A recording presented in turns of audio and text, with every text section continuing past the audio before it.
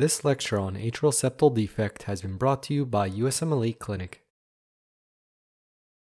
Children with small to moderate-sized defects are usually asymptomatic.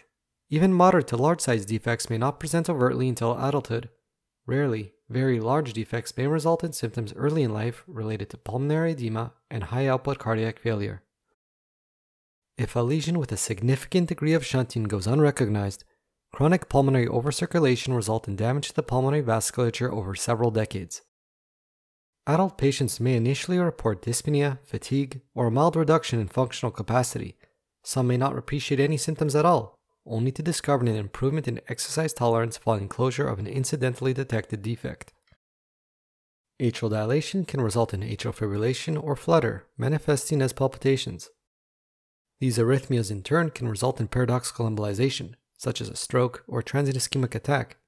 Even though the shunt is predominantly left to right, a transient flow reversal, such as a current during a Valsalva maneuver, may allow for a thrombus to be dislodged and pass through the defect and onwards into the systemic circulation. Cyanosis can develop in patients with pulmonary hypertension and reversal of flow through the defect, also known as Eisenmenger syndrome. More advanced stages of the disease tend to occur sooner in patients living at a high altitude due to chronic environmental hypoxemia. A very suggestive combination of findings on the physical examination includes an ejection systolic murmur over the pulmonic area and fixed splitting of the second heart sound. That is, the second heart sound is widely split and does not exhibit any noticeable variation with respiration. Large defects may manifest as a hyperdynamic precordium with a right ventricular heave. There may also be signs of congestive heart failure, such as tachypnea, crackles, and hepatomegaly. In adult patients, the pulse may be irregular due to the presence of atrial fibrillation. Note that fixed splitting of the second heart sound is not pathognomonic of an atrial septal defect. As well, the defect itself does not usually produce a loud murmur. The systolic flow murmur that may accompany the defect is due to an increased volume of blood passing through the right ventricular outflow tract and pulmonic valve. If there is a large left-to-right shunt, turbulent flow across the tricuspid valve may also result in a mid-diastolic rumble. Echocardiography is the preferred test for establishing the diagnosis.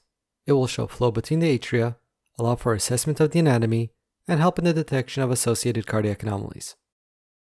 Small secundum type defects, those that are 3 mm or smaller, usually close spontaneously, whereas primum and sinus venosus defects typically do not. ECG and chest X-ray changes are not needed to make the diagnosis. However, there may be several abnormalities present that are worth mentioning. The ECG may reveal evidence of right atrial enlargement, right ventricular enlargement, and a minor right ventricular conduction delay. In regards to axis deviation, the abnormalities present depend on the type of defect. With the more common type, ostium secundum, there may be right axis deviation, whereas with ostium primum, the type that is common in Down syndrome, there may be left axis deviation with left anterior fascicular block. In small to moderate-sized defects, the chest X-ray will usually demonstrate a normal cardiac silhouette. With larger defects and greater degrees of shunting, there may be several abnormal findings present. A widened heart silhouette can occur due to a dilated right heart, and the increased pulmonary blood flow can result in prominent pulmonary vascular markings and an enlarged pulmonary artery. On the lateral X-ray, hypertrophy and anterior protrusion of the right ventricle can result in a broad area of contact between the anterior wall of the heart and the sternum. Closure is generally not required for a small defect in an asymptomatic patient. However, you should counsel the patient or the parent of the patient to report any symptoms and to advise them not to participate in certain activities such as scuba diving. Closure of the defect should be offered to patients without pulmonary hypertension who are symptomatic, have sustained a paradoxical embolism, or have evidence of right ventricular overload. Secundum type defects can be closed via catheter intervention if anatomic characteristics are appropriate. Primum and sinus venosus defects, however, usually require surgical closure.